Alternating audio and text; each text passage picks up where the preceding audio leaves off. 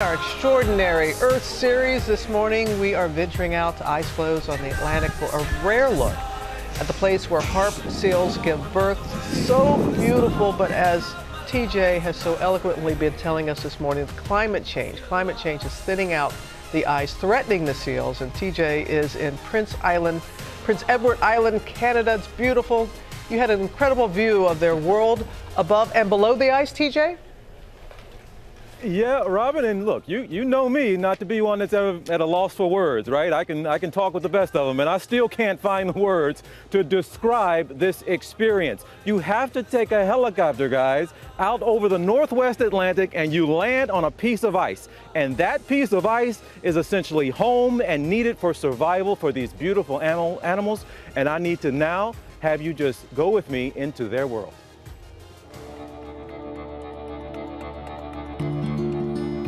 See those seams? That's someplace you don't want to step, so you can test the ice with these. I'm just going to step where you step in, Jen. Yep. National Geographic explorer Jen Hayes says her heart is with the harp seals of Magdalen Island. She's been documenting their annual pupping season for a decade. Aren't they beautiful?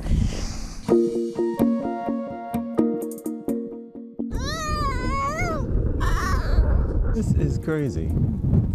I am laying on a block of ice in the Atlantic, staring into the eyes of a pup seal. What's going on behind us? We've got a mom going behind us. Each pup really has literally a different personality. This one's a little shy, this one's a little curious, this one's a little scared. It's like sitting in the middle of a giant preschool. You have the shy ones, and you have the outgoing ones, and you have the really loud ones. This one's a loud one. What is this little guy crying about? Well, he's wondering where mom is, thinking, well, I might be hungry. There she is. There she is. There's mom. Life on the ice is just half the story. Jen has the keys to the kingdom below. She drops a special audio device called a hydrophone into a hole through the ice, recording seal conversations. TJ, they're calling you. What is that I'm hearing, Jen? Are you serious? Can you hear that? Yes, what is that? Those are conversations going on below the ice. That sounds like a bird. Yeah. That's really cool. I envision mothers down there talking. How's your pup? What's your pup doing?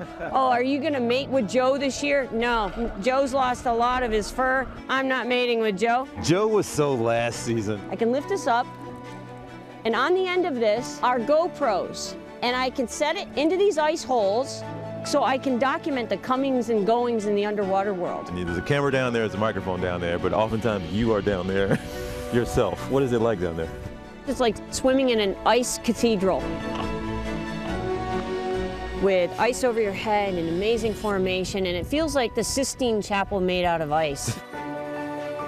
See these formations, it's beautiful. These seals are lucky, they don't know it, they're swimming through art. But you want to know what I found out?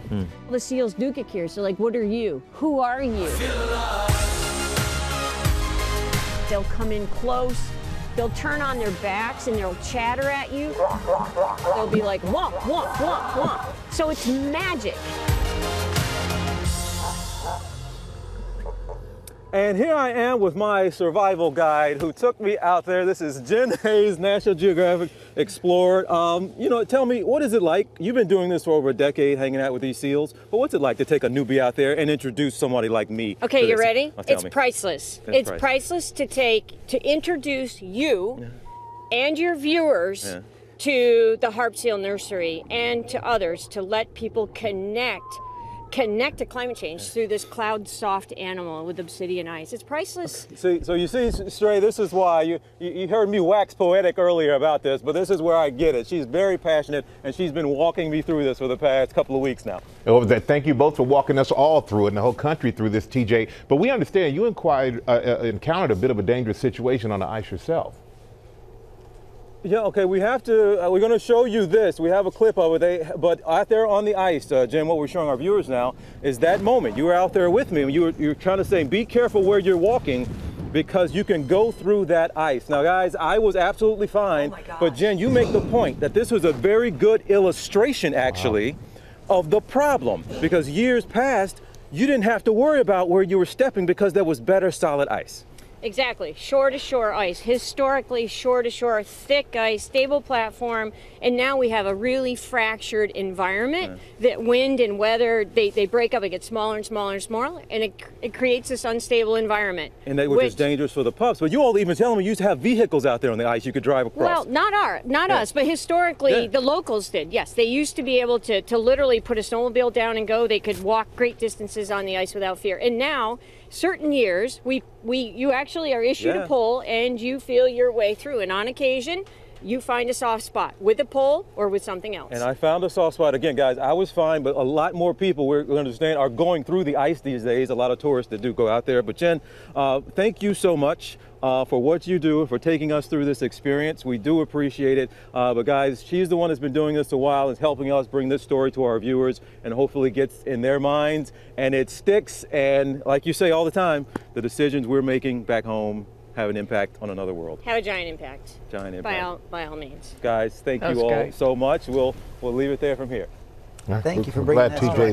We're glad TJ's okay. Yeah, I know. But Jen, wow, she is. Jen, can we have lunch? I know. I tell you, wow, that was Incredible special. woman. What?